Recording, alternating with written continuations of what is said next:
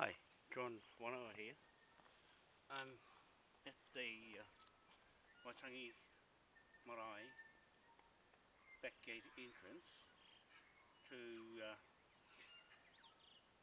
the flagstaff of the ship of Admiralty in the treaty ground, and I'm waiting here for Maori Rapana to open the gate. Today is the Declaration of Independence Day, 28th of October 2016. 182 years ago, in Kororareka, Russell, the British landed in their ship of Admiralty in what is called now Russell, Bay of Islands, New Zealand, Northland, and said the land belongs to the King. And so what happened next is that they designed a flag. The chiefs here in Ngāpuhi designed this flag to send back to King William IV, the reigning monarch sovereign at the time, to tell him that they needed his protection from all the immigrants landing on the country on all sides without authority from the British government, Westminster Parliament.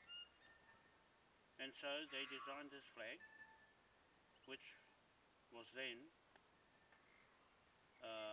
recognised by Captain J.R. Clendon. He landed with the immigrants from Britain, first immigrants that were legally here under the King's title from Westminster.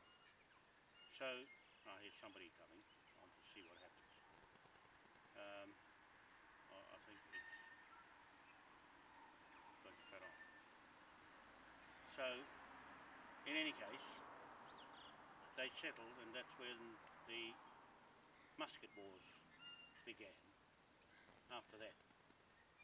In the meantime, the British took this flag on as being the flag of New Zealand at that time, 20th of March 1834. So that formed the first real estate crown title. Okay, the film's gone off. Battery low. Oh, that's not good.